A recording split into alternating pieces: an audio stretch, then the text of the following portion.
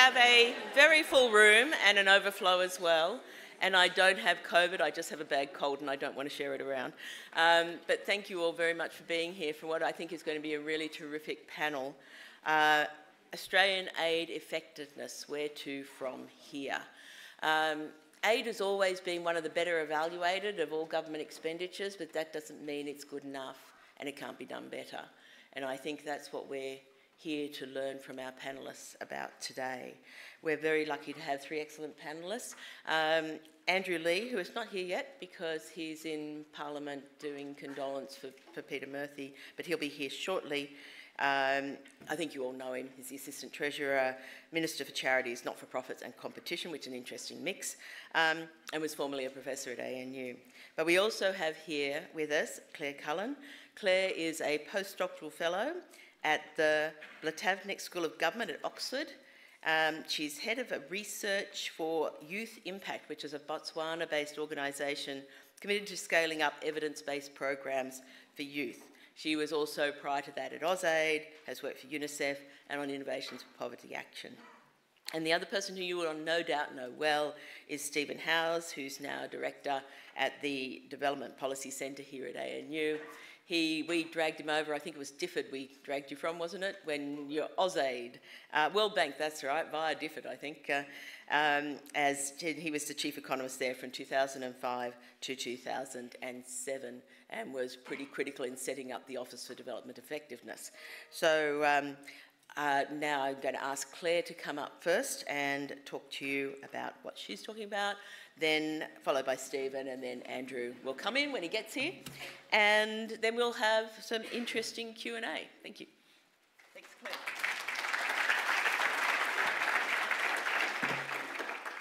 Thanks so much. And thanks so much to the organisers of the conference for hosting this panel about my favourite topics ever, evidence and impact. So I'm going to focus on the question of how rigorous evaluation and learning can be embedded in organisations. Under the umbrella of how to deliver good programs, evidence and evaluation usually feature, but a focus on measuring implementation well rarely does. I want to discuss how we've done this in our education programs at Youth Impact, where I work. I'll emphasize that evaluation is really important, but also just focusing on evaluation is not enough. To get the most out of the evidence and to achieve impact, you need all the elements of evaluation and implementation to be working together. This might sound obvious, but I can't tell you how rare I think it is in many organizations to take implementation piece as seriously as the standard M&E piece when considering evidence. I come at these questions from a few angles. Previously as a donor and funder in AusAid and DFAT, then in pure academia as a researcher, then as a hybrid researcher funder in the World Bank, and now as the head of research at an implementation NGO that translates evidence into action. And I'm excited to share some reflections from wearing these different hats. So at DFAT, I was very new in my career, I was very green, and I think I had a little too much faith that what was written in the policy was translated to action and impact on the ground. I think similarly in research, I also had a little too much faith that what was written in the theory of change or in the theoretical model was actioned in reality. Now at an implementing organization, I see just how rare and hard it is to get things moving and to implement well. But getting this right is everything. I now think about implementation all of the time. Without implementation, there is no impact, and yet implementation is so often an unsexy afterthought. This is an evidence panel, so let me show you some evidence that we should be spending much more time thinking about measuring implementation as a fundamental part of good evidence. I want to start with a question. What would you say is the typical story of trying to scale a program? I would say that the common story is probably something like this, that there's a really successful pilot when there's like a hothouse focus on really great training, everyone has an incentive to make it work, there's small numbers so you can manage it really well, and then you run an RCT, if you're really lucky it then gets scaled up, and then it might putter out and fail to scale. And it is, maybe in this new, scaled up version, maybe it was scaled up too quickly, maybe there was too much cost cutting too quickly, maybe it's a new context or a new implementer. And implementation and impact is really hard. and the common story can feel really depressing, and if that's the case, it might feel like a lottery, whether positive evidence translates from one context to the next or from pilot to scale.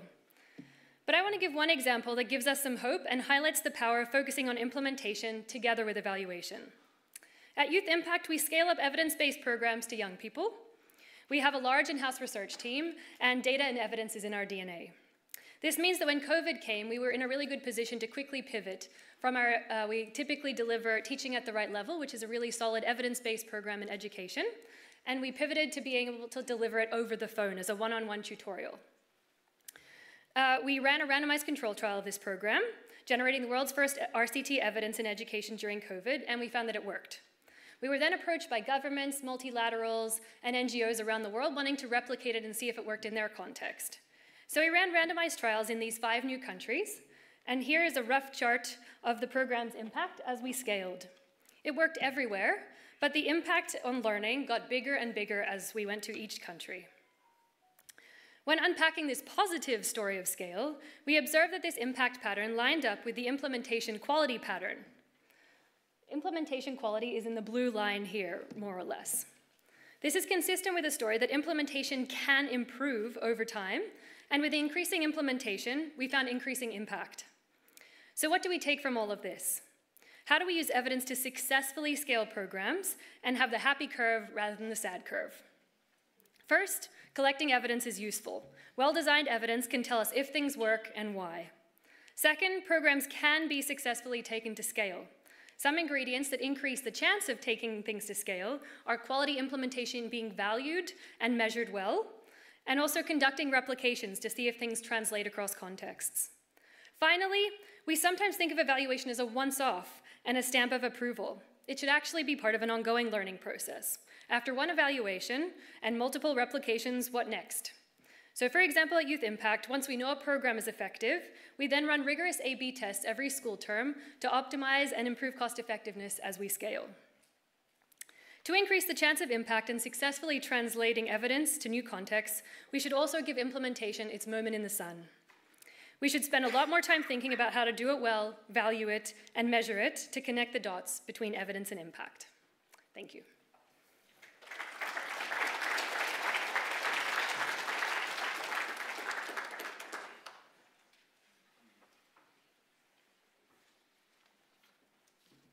All right, good afternoon, everyone. Thank you very much for the opportunity to participate in this panel. I just want to completely endorse the emphasis Claire's given to bringing implementation and evaluation together. But I am going to pivot somewhat because my job is to provide a historical perspective on this question of where to from here. I'm sort of looking at how did we get to where we are. And I'm sure we all agree, you know, if we want to improve things in the future, we need to study the past. That said, I did find it very difficult to actually prepare these remarks. I was told I've only got 5 minutes. It's a very short time. And there's so much that's happened, so much that could be said. So I'm just going to talk in my limited time about a few changes over the last 20 years in the way the Australian aid program is evaluated, some good, some bad. And let me start, with 3 positive changes that I've observed. And I'll just caveat, I'm going to go beyond evaluation strictly to also look at performance management. I think it's worth putting it into the discussion, especially when, a lot of the investments Australia supports, let's face it, they don't, they're not easily, they don't lend themselves to impact evaluation.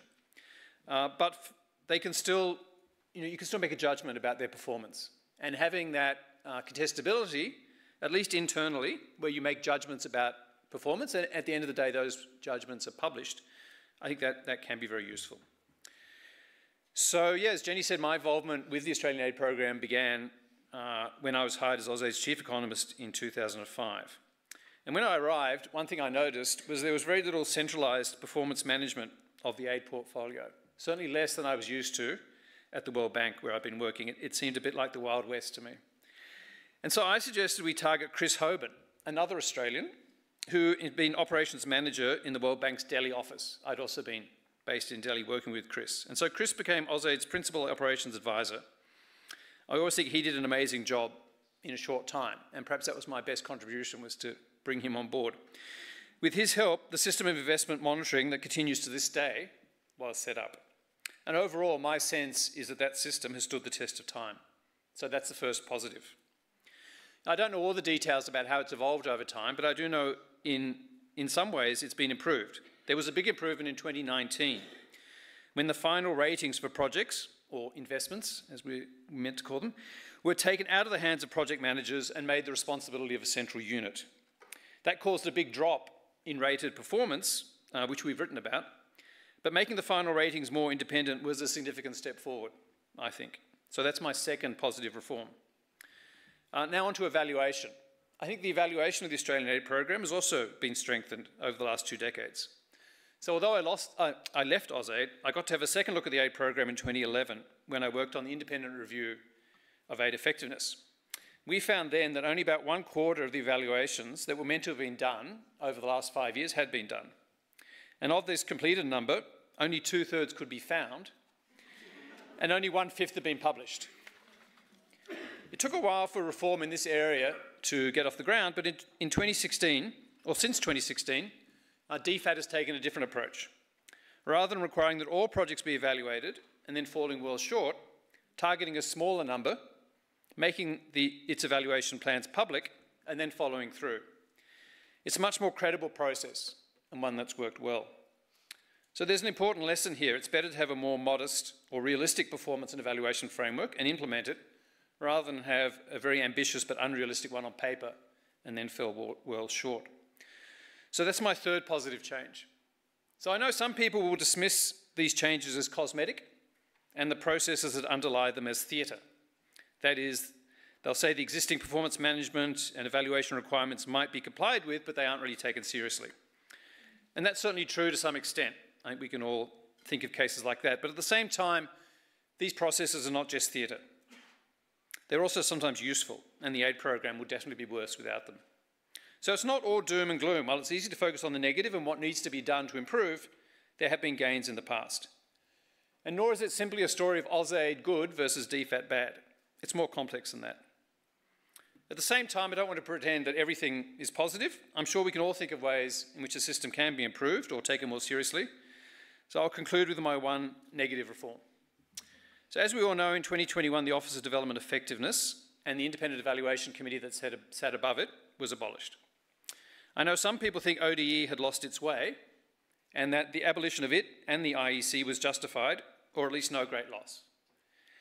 However, I have a different view. I think we have to look at things from an institutional perspective. There are definitely forces in our sector that conspire against robust contestability and rigorous evaluation. You just have to think about the public diplomacy role that DFAT's called on to play to understand that.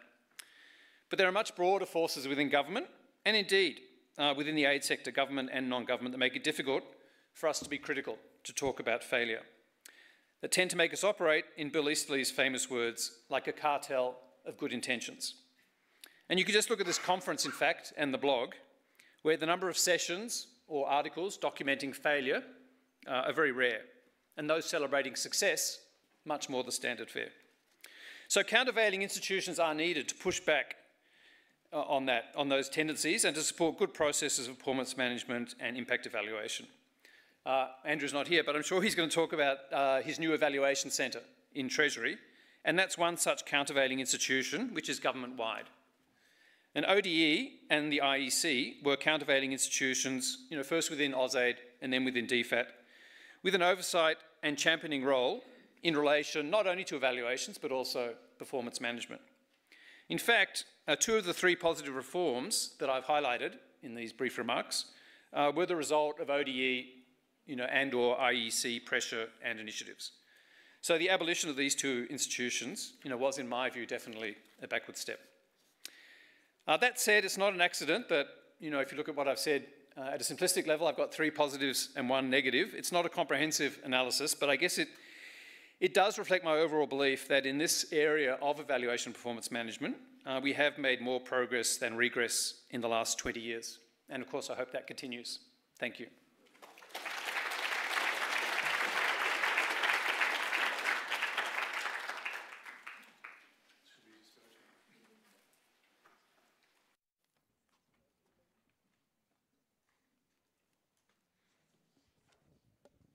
I'll commandeer a mic and won't hand it over so nobody gets my cold. Andrew, I'm sure, will be here very soon. Oh, good, we've got an extra one. Thank you. Thank you. I was remiss because I forgot to acknowledge the First Nations people who have never ceded the land on which we meet today, and that's the Ngunnawal and Ngambri people, so my apologies. Andrew's on his way. I'm going to ask you a question anyway while we wait for Andrew. So Claire, that was really interesting hearing about implementation. Why do you think evaluation has not actually, and theories of change don't include all the challenges of implementation? Why are we making assumptions that obviously don't hold, and our theory of change should actually be making assumptions about whether things are implementable or not? So I'll hand that one over to you while we wait for Andrew to get here. Awesome. Thanks for that question. Yeah, I guess there must be a few reasons, and I'm sure this room is full of ideas as well. I guess part of it is incentives, of course, that it's just not valued. So don't want to denigrate my fellow economists, but in an economics paper, everything is focused on the identification strategy, and like if you talk about the content of what's being studied, it's usually in the appendix. So I do think the incentives in a lot of academia certainly are not to talk too much about the content. And then I guess, yeah, it just matters what people are valuing and talking about. And it's, I guess, when I was at like a donor perspective, World Bank, DFAT, you're very far from the implementation, and it's very easy to read the policy documents, come up with sensible theories of change, and then assume that it filters down. And then just now that I just see how hard it is to get things done. I think the disconnect explains a lot of that as well. Okay, I think that's one we need to park and come back to. And we also have Stephen's really good point is that we tend to report positives and don't report the negatives enough to learn from.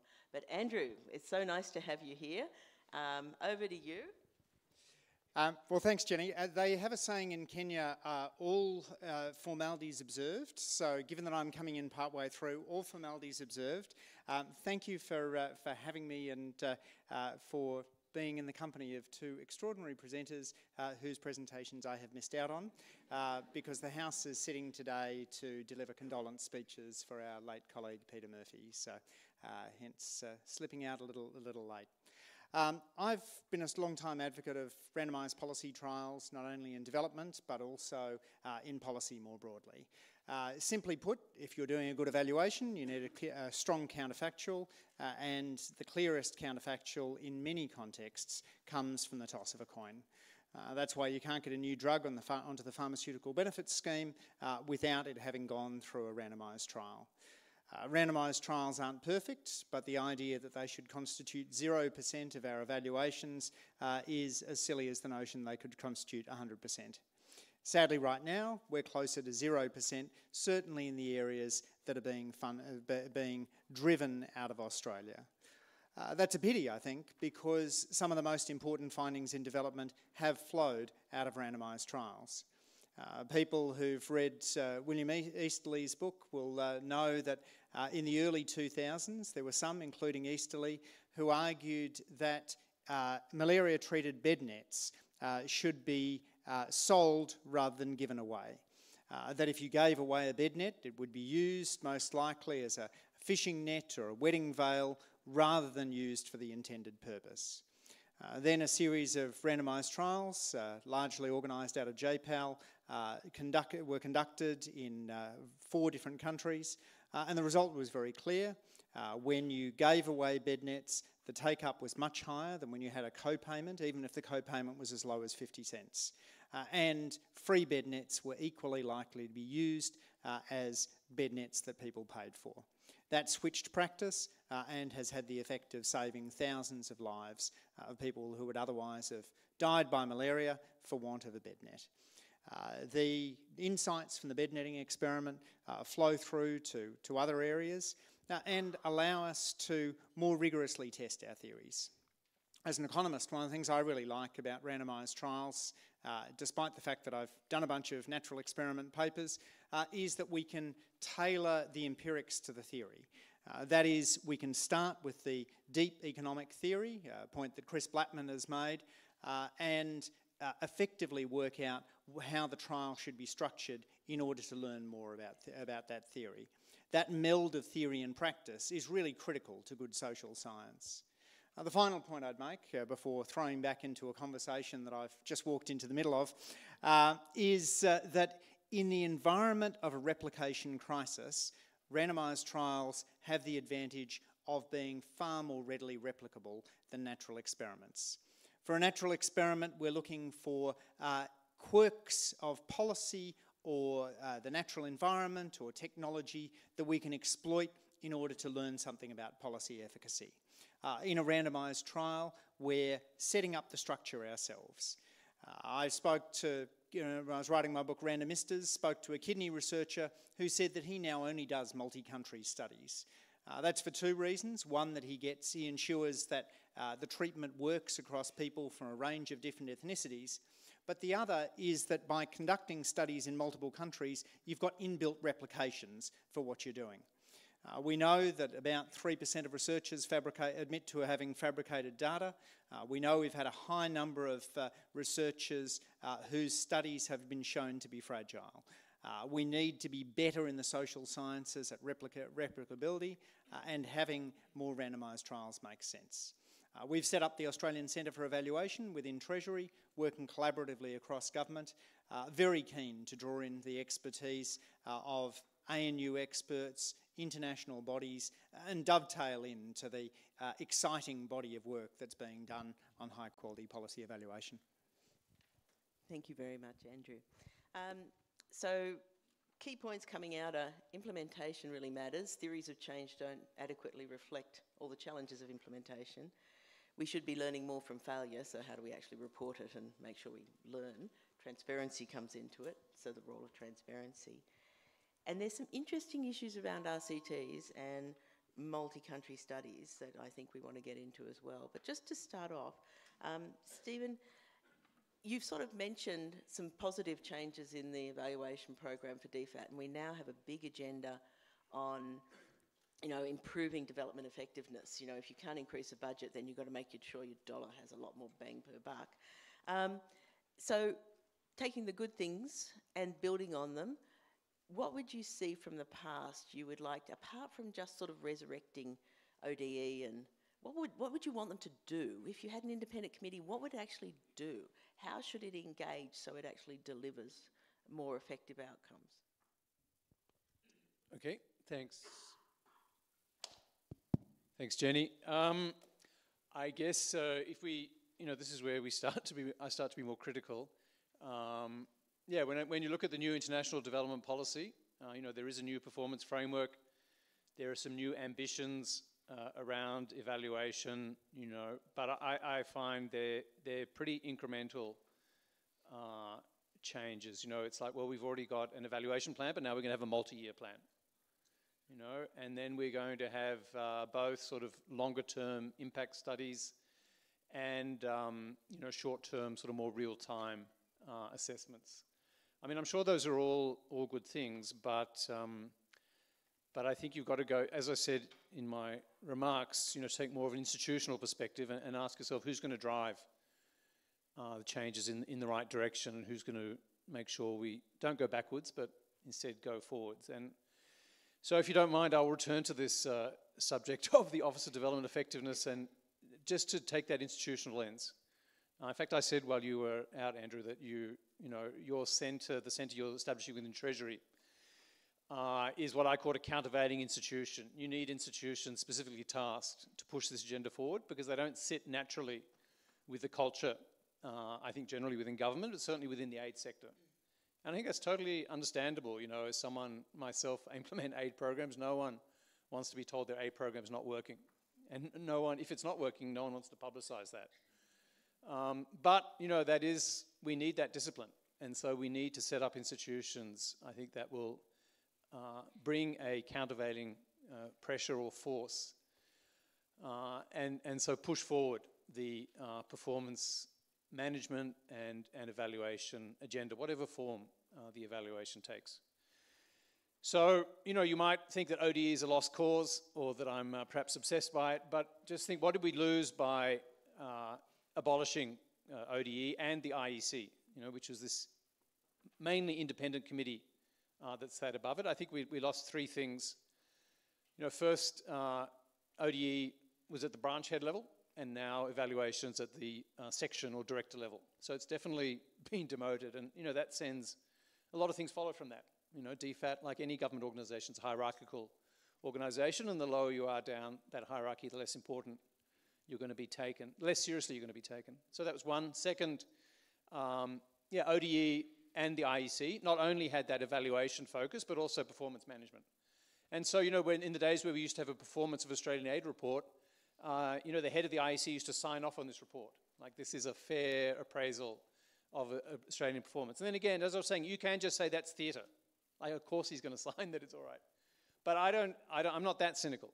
I think, of course, yes, in the end he's going to say, or she, it was a he, he's going to say it's okay. But, that's going to put pressure on the system. That's exactly what we want, right? Because these are serious people. They're only going to say it's okay if the system's taken seriously. So having that broader sort of second opinion on the performance management system, I think was really useful. And as we've discussed, I think the shock when performance ratings suddenly went down because they were taken out of project managers, made more independent, I do feel like DFAT never kind of came clean on that, never talked about it, and was kind of left. Well, it was talked about like on page 300 of the annual report. But it's like a major development. And I think having a body like ODE and IEC would have helped navigate these kind of, positive but difficult changes. So that's the second thing, that kind of oversight role. And then the third was, in some ways, I think IEC was sort of more important than ODE. IEC was this independent committee. It wasn't totally independent, but it did kind of strengthen the role of ODE. It was brought in sort of several years after ODE started, and I think definitely helped just provide that independence, provide that backbone, and you kind of thrown that away.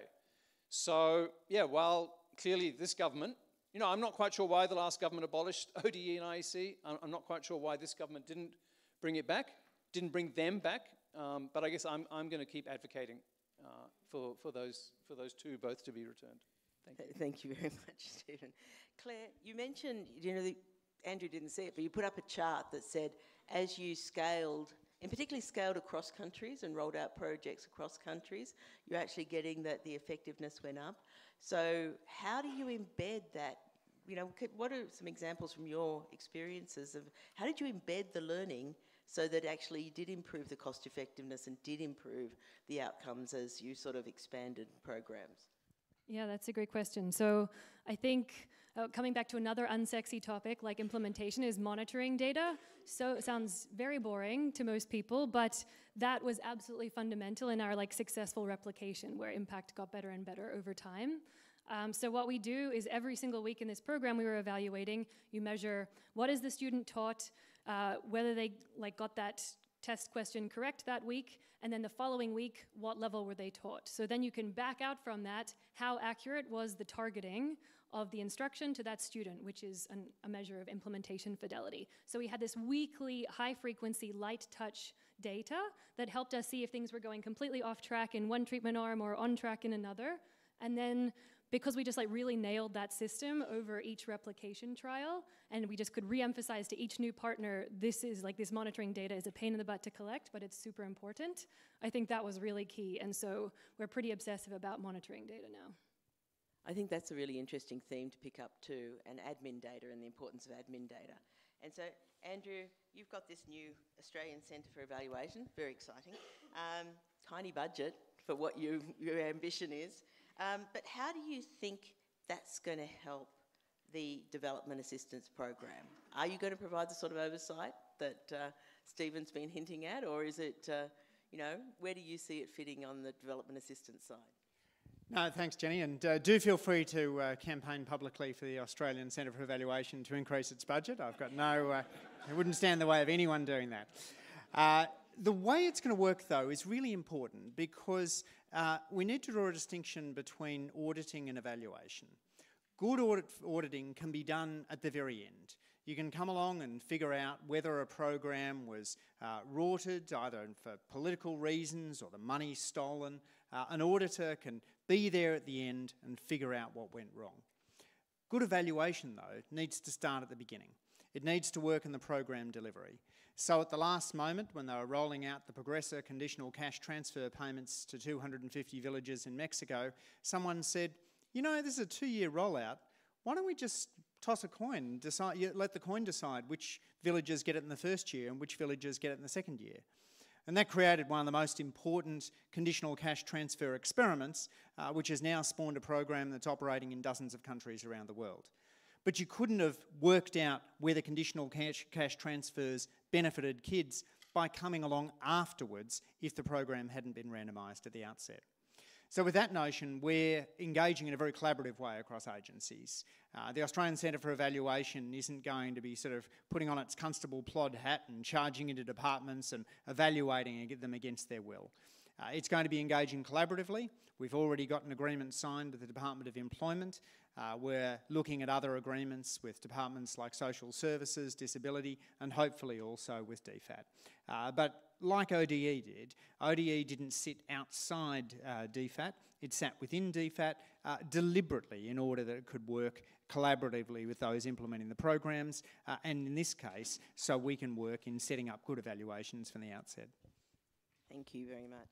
There's so many questions. I've just got one more that I'd like to put to all three and get your views on before opening it up, because I know the audience will have a lot of questions. One of the things that I think we tend to think about evaluation programs as bringing in some experts or training up and building the capacity of, you know, government staff or DFAT staff in actually evaluating it, or for the people delivering the programs to do better. How do you actually use data collection, evaluation processes to build the capacity within the communities who are experiencing these development assistance? So how can we sort of make this a capacity building tool?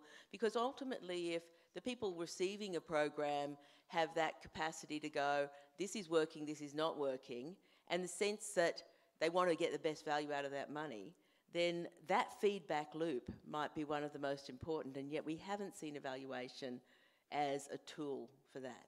So what are your thoughts on that? I have an initial observation. So I think it's really important to ensure that everybody throughout the process understands why you're doing a randomised trial. If it's a natural experiment, you don't necessarily need buy-in. If it's a randomised trial, particularly operating at an individual level, you've got to have the people implementing the program and the people in the program understanding what's going on.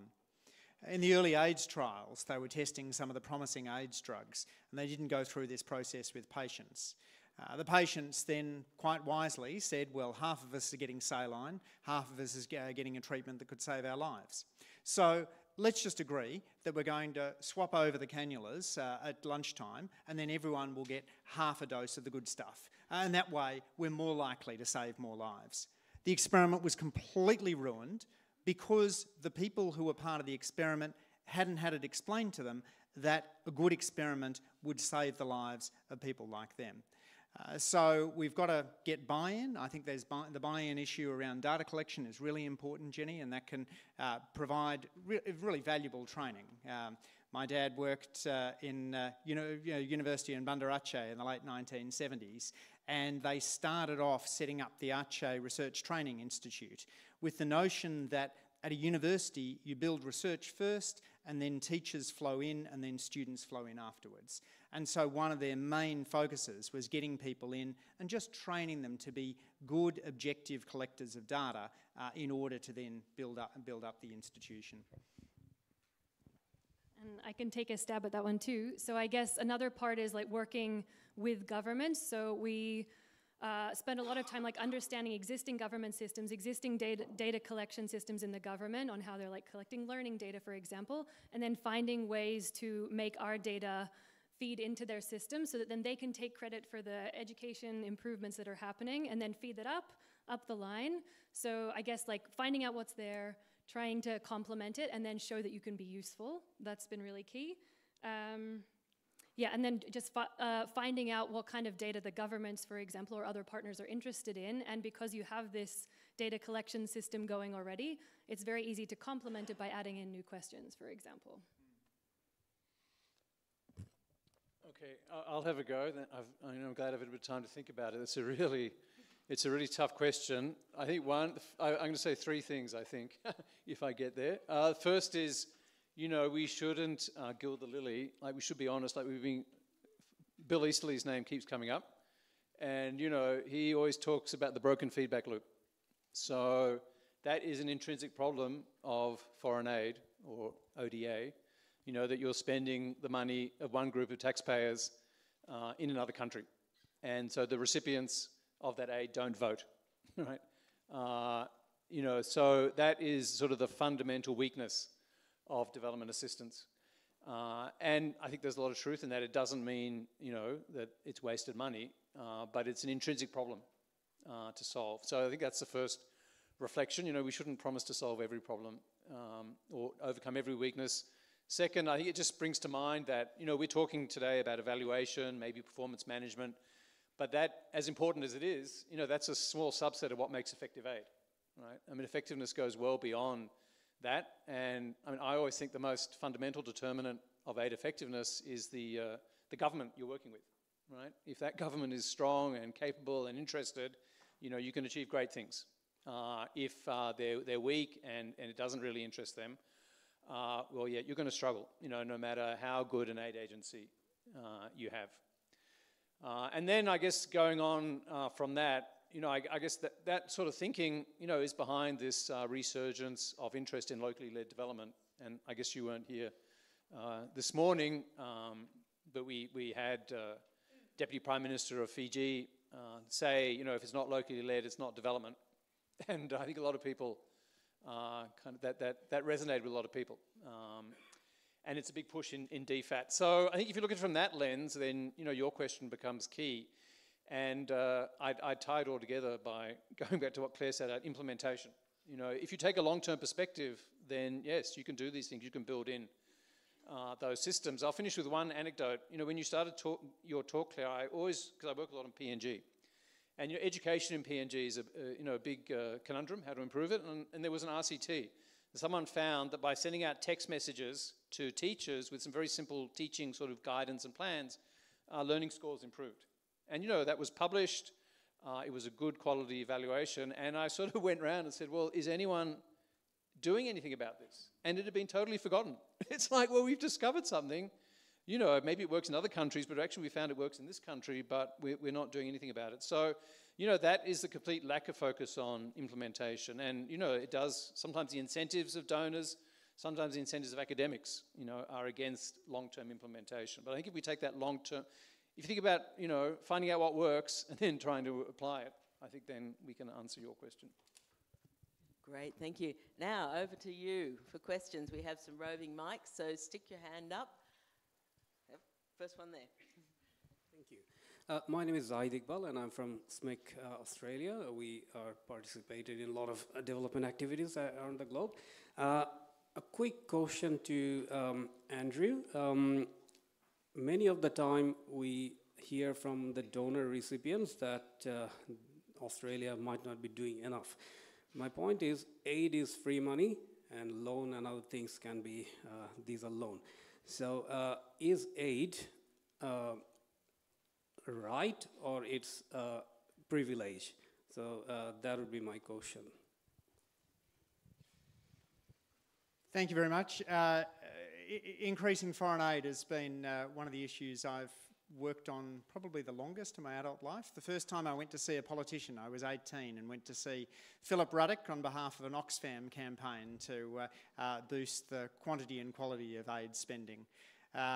Less successfully, I dressed up as a clown to sell juggling balls in Hornsby Shopping Centre to raise money for Oxfam. We're proud as a government to have increased the aid spending, but also to be focusing on the overall aid review and ensuring that we're getting more quality out of it. And I think that the discussion we're having today about ensuring we've got high quality evaluation wraps neatly around that. Not only does aid need to be inclusive, but we also need to do as good a job as possible of measuring what works, and we owe that most fundamentally to the recipients of aid. Just to add to that, I think one of the things, economists think about opportunity cost. So if we're spending this on this, we're not spending it on something else. And so negotiations with partner governments and agencies that receive Australian aid need that point about saying, you know, why should we spend it here and not there? So that they know it's contestable. Because the more that understanding that all dollars are contestable and you may not get them, if you know, we would need to put them at the best possible use. Then, and that's why evaluation comes in as such an important area. But thank you for your question.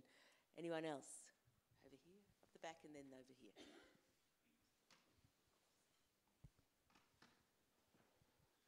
Thank you. Thanks to the presenters. I just wanted to ask, in the kind of the medium term with a like resource-constrained development program in real terms, how can we reasonably expect like more rigorous and best practice programs and evaluation methods to be rolled out in any significant way to really effectively improve the development program over the long run? Okay, so I guess I don't have any institutional hats from DFAT anymore.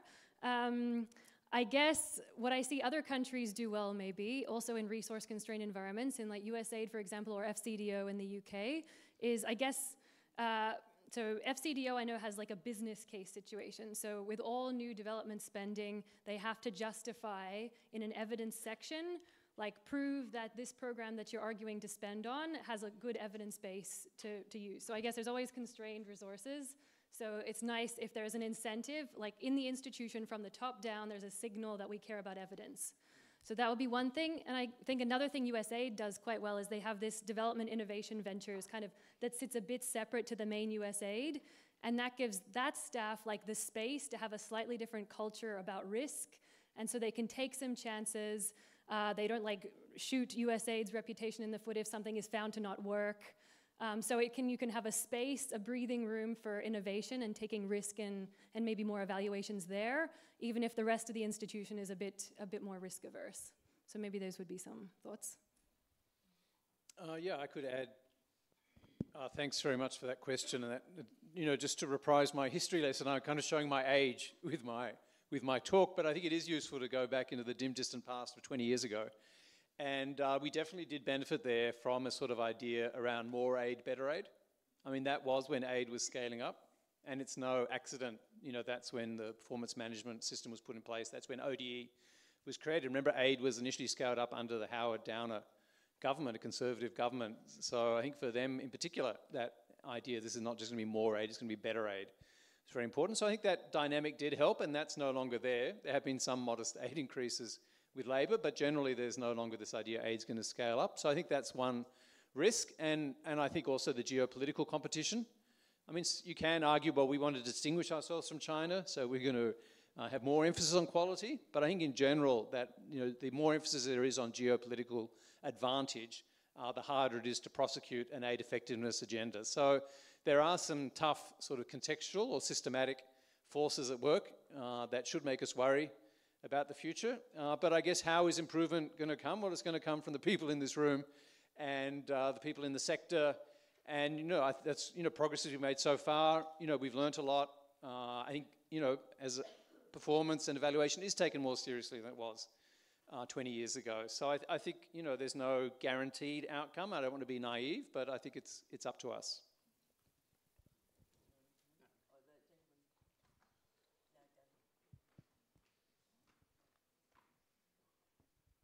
Hi, Chris Roach from La Trobe University. Thank you very much. I hesitate to ask this question to a panel of economists, but I think I have to. Because my memory goes back to Robert Chambers asking the question, whose knowledge counts, in the 80s. And I think if we're thinking about locally led development and we're thinking about empowering communities to hold other actors to account, then the politics of knowledge and the politics of evidence have to be part of the discussion. And I think there was some really rich discussion at the Australasian Evaluation Conference this year, which you were at, Andrew, about this question of different forms of knowledge, different ways of knowing and being, and how we need a much more plural understanding of those things. And I think there was a fear that the new evaluation centre, in privileging randomised control trials and experimental methods as part of the definition of impact evaluation, there was a risk of diminishing other forms of knowledge. And I hear you say it's not about 100% RCTs, it's not about 0%, but the way your own website is framed at the moment seems to privilege those forms of knowledge. And I'm just wondering if you're going to see that evolve in ways that recognise more plural understandings. Thanks, Chris. I think that's a really important question, and certainly your discussion around local knowledge is absolutely vital. I want to be clear, when we're talking about the role that randomised trials play at the moment, they're not the oaks and the forests that are overshadowing the rest of the canopy. They're the tiny little seeds where there's just poking out of the ground. So the question is not, would we like the oaks to be a bit shorter? It's, as the first little green shoots poke out of the ground, are we going to stomp on them and get rid of them and go back to 0% randomised trials? That's roughly where we are in terms of overall randomised trials, based on looking across most fields in Australia, with the exception of evaluation of new pharmaceuticals. Where we want to privilege local knowledge, I think, will be quite contextually dependent. So, for example, when COVID hit, I don't think there was a notion that communities would develop their own vaccines.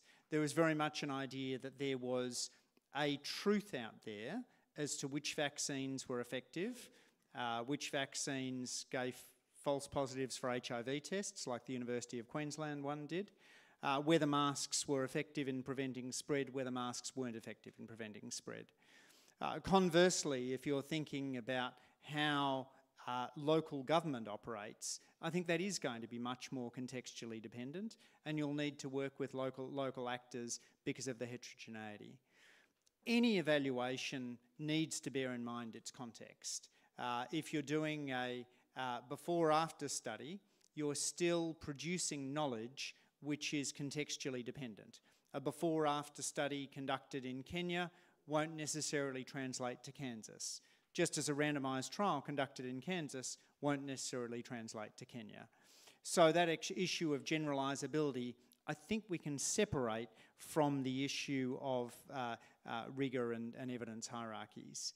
I'd push an evidence hierarchy argument where we're very clear about the goal we're trying to achieve. Where there's less clarity of goals, I think you're absolutely right that a plurality of approaches are going to be the best fit. Thanks, Andrew. Questions? We've got one in the Barton room, but we've got Bertie over here and then this gentleman here. So, Thank you so much. Bridie Rice from the Development Intelligence Lab. Listening to the three of you speak, and Jenny, you're trying to pull this out, I think. You've been posed the question, how do we make Australian aid more effective? And interestingly, you're drawing a myriad of pathways in response to that. So we're hearing more focus on implementation, Claire, is one pathway.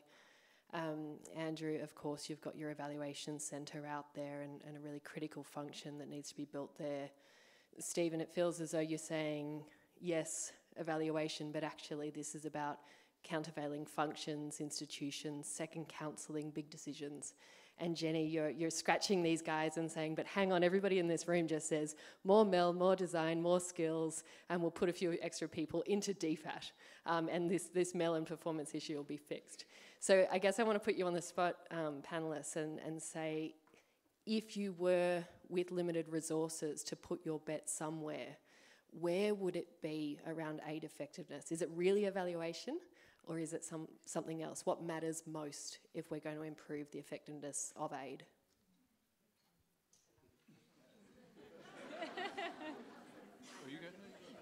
Okay, hopefully everybody has to be put on the spot with that one. This is pretty hard to just drop in and change overnight, but it's hard to beat culture. It really needs to be from the top down, is like inculcating this sense that it's safe, it's important to evaluate, it's important to use evidence, and it's safe if things don't work. And I think I have to say I don't know that DFAT's quite that space at the moment. It's hard to do in a bilateral aid agency, I have to say, but I do think FCDO might do this a little stronger. They also have a really strong in-house cadre of researchers and evaluators. So yeah, I guess I'm not going to get off the evaluation bandwagon. I think that's key, but also magically changing culture to make space for that. Okay, well, that's another really big question. And I guess I was trying to draw the distinction between focusing on evaluation and maybe performance management, which is the focus of this session, and the much broader questions about aid effectiveness, because aid effectiveness is many more things go into aid effectiveness than whether you evaluate it well. And you know what I would do on aid effectiveness? I mean, I've lost so many arguments, so don't ask me. But, you know, like I said, the most important thing is the countries you give it to. So I'd give more aid to Asia and less aid to the Pacific. You know, so that will probably offend some people. But that was what we argued in the 2011 aid review. But the government has gone in another direction. Yeah, I would give less aid for governance and more aid for, say, you know, the Rohingyas in Bangladesh, right, for disasters, and generally more, for things that are more tangible. And actually one of the reasons for that is an easterly type argument that those things are easier to evaluate and be held accountable for. But anyway, given that none of those things are going to be taken on board, I'll just give one thing, you know, also to tie it back to evaluation and maybe to, you know, be a bit controversial. One risk I see, you know, nothing against all the fine design and MERL people here at this conference, but, you know, we've definitely seen a sort of bureaucratization around MERL and log frames, and kind of one thing, okay, it's important, so every project's got to have it. And so, you know, some projects I'm involved in, you know, I won't name them, but, you know, maybe they're about research, right? Or they're about training economics students. You know, they're going to be really hard to evaluate. And it's probably a waste of money to have a very detailed log frame. You know, it's like, you know, there's just such a general push, like to evaluate the impact researchers are having. You know, it's not just in aid. So I think we should push back a bit on the bureaucratization of MERL or M&E, and that would save money. And then we can focus on those projects where you can go in depth. You know, we'll do the impact evaluations, the RCTs, and for others, I think we should be content with like a good critical assessment, and that's probably the best you can do.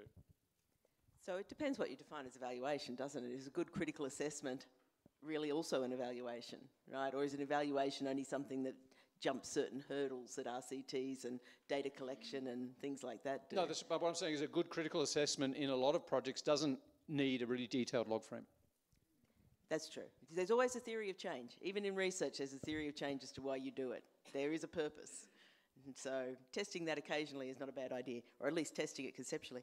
Can I dive in on that one? Yeah, can I just finish? Well, I'll make the point and then I'm going to hand over to you because I just wanted to say this one, is that I think that question, Bridie, is a really important one, but I don't think it's as simple as sort of, you know, less evaluation and more money over here, because I actually think that the capacity to think critically and do an evaluation on the fly, to think, you know, whether you call it evaluation or whatever, it's those skills that you bring to the conversation and the hard conversations about resource allocation and design that actually matter. And so the process of evaluation has to be built in capacity, and it has to be built on capacity not just in the people who are giving the aid or the people who are delivering the aid, but in the recipients of it as well. And I think that's the really critical thing we should be thinking about. It's not an ex post, do later to justify. It should be part of the process, and we need to build the capacity to think that through. And it's not just economic analysis, it's political economy analysis, it's all the other things that make things work. Over to you, Andrew. I think that's a terrific observation, Jenny. I did want to reassure Stephen, albeit that he's talking about the things that he's backed unsuccessfully, that any objective evaluation of Stephen Howe's impact on overseas aid policy would unambiguously find that he has been a force for good. But in terms of what we might do, I think, Bridie, one of the things that we were really enthusiastic about when we wrote the Global Commission on Evidence report last year was in getting the World Bank to more systematically focus on evaluation. And we encouraged the World Bank to devote a World Development Report to the issue of evaluation, which I think would crystallise a lot of these conversations and also bring a degree of focus and rigour to national aid agencies as well as to the work that the international agencies do as well. And we have a question over here. James Batley from ANU. I guess my question was, what are the meaningful ways of measuring the performance and effectiveness of the aid program as a whole, as distinct from an accumulation of the individual assessments that make up the whole? And I suppose I'm reflecting a bit on some of the comments that Jenny and Stephen made about the trade-offs involved. So how does DFAT or how does the Minister assess the effectiveness of spending less in the Pacific and more in Southeast Asia, or more through multilaterals and less funding through bilateral programs? I mean, where does that happen, and can you make meaningful judgments about that? I'm really sceptical of this literature because of the reverse causality problem. So you observe a tsunami in Indonesia and an outflowing of Australian aid money. If you look at the correlation there, you observe that there has been a lot of people died and we spend a lot of money, so clearly spending the money was correlated with bad outcomes. And indeed, there have been Australian economists who have argued we should stop giving money to Papua New Guinea because of the negative correlation between us giving money to Papua New Guinea and Papua New Guinea's growth trajectory. So my view on evaluation is it's got to be much more granular, project level, in order to tease something out, because good aid by its very nature goes up when outcomes in the country go down. Well, the questions just keep getting more and more difficult. I mean, I hope we're going to finish soon. These are, extremely difficult questions. How much aid should you give through multilaterals, and reasonable people are going to disagree on this. So, yeah, it is a very difficult question. I get one reflection that comes to mind. One area where I did have some influence, that 2011 aid review, we recommended this 3-tier performance assessment. Like the first tier was, how many people in poverty, I think, and the second tier was like in general, how many kids are Australia educating. Then the third tier were more like what percentage of projects are succeeding. They were much more at the operational level. And that was taken up for a while. It was discarded, but it's been brought back. But I feel now, perhaps, listening to going along with what Andrew was saying, it's really the third tier that matters. That's the one that we can really, really control, because aid is a very minor determinant of overall development outcomes. So, but you can sort of get lost in those first two tiers. So I think really focusing on that third level and things like number of projects that succeed. I mean, not that you want 100%, but it's something you definitely want to track. I think one, very good thing that perhaps again we had a role in, we used to do this stakeholder survey where you asked people implementing aid what they thought about it. And they're not the final beneficiaries, but they're one step closer. I think they have a key role. We did it a couple of times. We ran out of energy. But DFAT's promised to do that as part of development policy. I think that is getting down to those operational questions where you can have a control and which you really want to bring to the Minister's attention. Okay, we've only got a few minutes left, but there is a burning question in one of the other theatres. So can you ask quickly, please? Yeah, thank you so much. This is Dave Kelly, beaming in from the Barton Room from Linear International. Sorry guys, it's another hard question, so we might need to grab some red wine and talk about it afterwards. But just interested for comments from the panel in relation to the current complexity for the Australian aid program at least, and program managers in Canberra and at Post who are increasingly blending their development objectives alongside foreign policy and security objectives, and what that means for effectiveness and evaluation of effectiveness. Thank you. David, how is that not a hard question? Because it goes back to the melding of AusAid into DFAT and the challenges of for somebody who is representing Australia of having to push the case for high quality evaluation and to, in certain instances, say we funded a program that turned out not to work. I think this is really difficult, which is why we need to build these sort of structural features. The Australian Centre for Evaluation, the former Office of Development Effectiveness, do provide a systematic rigour which ensures that we're not simply going for the path of least resistance, funding a program which makes the donors happy but doesn't have a real tangible impact on the ground. So those institutions, whether they're part of the multilateral system or part of our bilateral aid program, are absolutely crucial.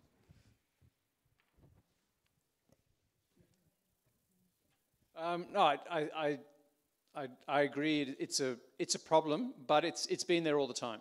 You know, when I joined AusAid, I mean, the objective was to reduce poverty in the national interest, right?